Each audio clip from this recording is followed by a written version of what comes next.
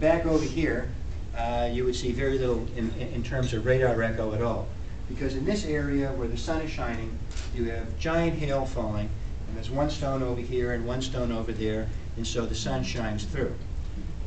This photograph has been reproduced in a number of textbooks, and it's been reversed. Because the people couldn't believe that, they always thought, well, tornadoes in the southwest part of the storm. Well, it is in the southwest part of the storm. The precipitation's out over here. It's just that the sun is shining. When I grew up in Boston, I always thought severe thunderstorms were those in which it got dark and it looked menacing and evil looking.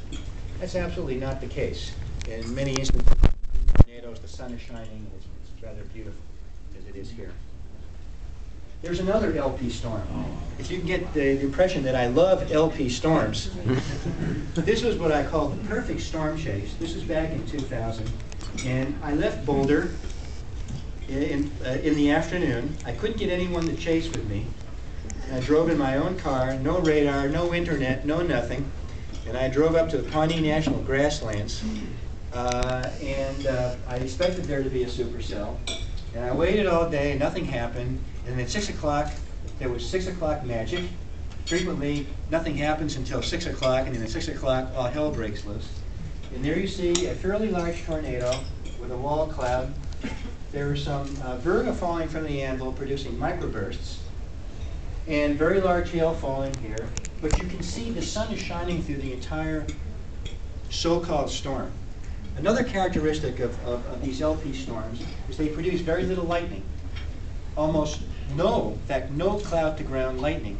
So it's hard even to call this a thunderstorm. I like to call them convective storms. There was some lightning, but it was up in the anvil. So anyway, you don't see these in Massachusetts. And there's your classic tornado that we know and love. And there's what I call the Wizard of Oz tornado out at Cordell, Oklahoma. This was on a day in which I saw 9 tornadoes. I'm only telling you about the good days. You're going to ask me later about the bad days. We left Norman. Those days don't happen anymore. We left Norman. We got a flat tire. I thought that the day was all over with. We got the flat tire fixed, cut it out. We drove right to the tornado. We saw 9 in a row, and ended back in Norman for dinner. Never happened like that again. This is back in 2004. There's a tornado imitating a rainbow out in Kansas. And there's a biggie, the big cylinder. This is the big F4 tornado that hit Binger, Oklahoma. This is the only tornado I've ever heard. I've seen hundreds of tornadoes, and I'm convinced that in order to hear the so-called freight train roar that people report, you have to be in the tornado. And we try not to be in the tornado. We usually try to position ourselves a couple of miles away. This I could actually hear. This is an F5 tornado at Red Rock, Oklahoma. And some of you may have seen my video from this. But this is the first time that we had made measurements with a portable Doppler radar.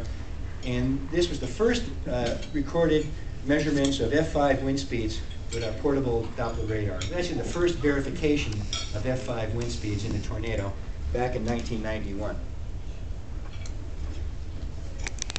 Some tornadoes have multiple vortices.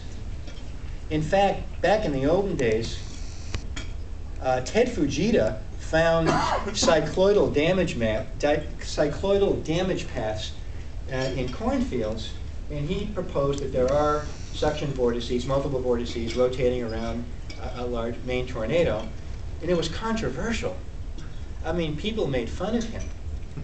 And now when we go out in storm chase, we see multiple vortices. Every third or fourth tornado is a multiple vortex tornado. And frequently we see tornadoes oscillate between single vortex and multiple vortex. In this particular tornado, 1, 2, 3, 4, I can see 5 funnels, and there may be some on the other side that you can't see from here. This tornado, by the way, moved over Altus Air Force Base, doing quite a bit of damage. Here's another multiple vortex tornado. This was during the big May 3rd outbreak, the day that Oklahoma City got hit. And we picked up the first tornadoes southwest of Oklahoma City. And it was this storm that kept going like the Energizer Bunny, producing tornado after tornado after tornado. And we had a great vantage point looking down. We had our mobile Doppler radar. I'll tell you about that in just a minute. But I didn't have any video equipment with me. But there you have one little suction vortex. And if you look closely, you can see how helical it is. Second suction vortex beginning. Now we have a pair of suction vortices. And now we go for the carousel. 1, 2, 3, 4, 5, 6 funnels. And notice how they're all, most of them are pointed in towards the middle. The other thing I want to point out is that when you have a multiple vortex tornado, you don't have literally a carousel of smaller vortices. The vortices start in one place and rotate part of the way around the tornado and then disappear. So you see them forming and rotate halfway around or so and then disappear. I've also chased waterspouts. This was from a day back in 1993. Joe Golden and National Geographic and I went up in a helicopter. This was great fun. You sit in an open helicopter with your legs dangling out. My wife, Kathleen, probably doesn't want to hear about this. And even though it's the middle of the summer in the Florida Keys, you're flying at cloud base, near cloud base, so you do the math. You figure out what the lapse rate is. It's pretty cold, so we're wearing flight suits.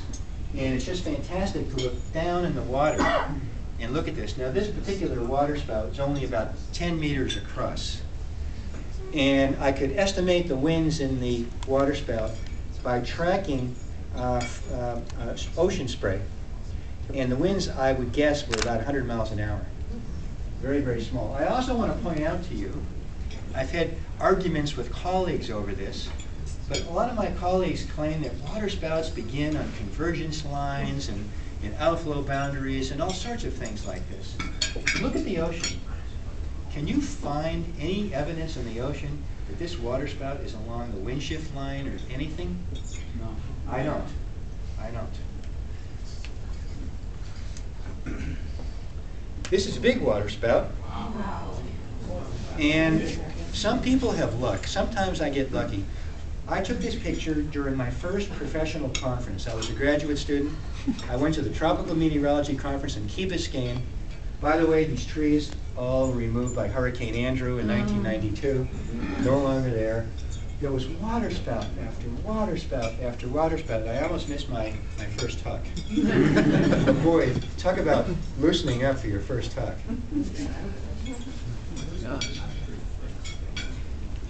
Now, when I was chasing one day back in the early 1980s, we were driving to a supercell in Texas. We were going across the border into Texas to see a supercell. And by chance, we had People magazine with us. They wanted to see carnage.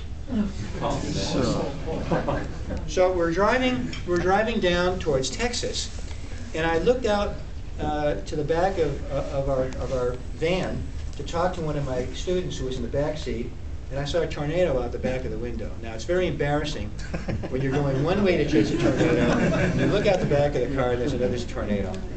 And I called up Don Burgess on the radio telephone, not cell phone, and said, Don, what do you have on Doppler radar? And he said, we don't have anything. And I said, well, Don, we're looking at a tornado.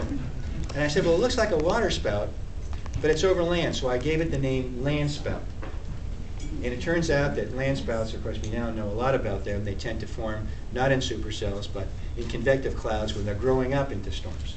This is a land spout that I took a few years ago down in Lyman.